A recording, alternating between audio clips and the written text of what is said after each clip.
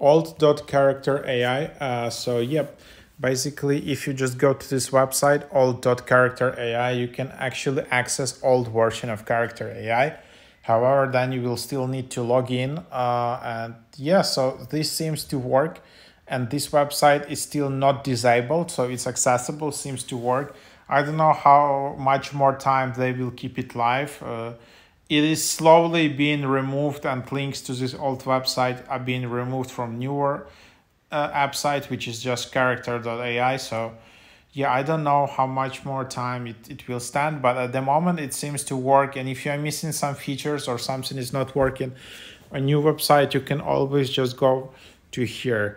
I guess it will be more complicated to get old app back. So at the moment you can just use website.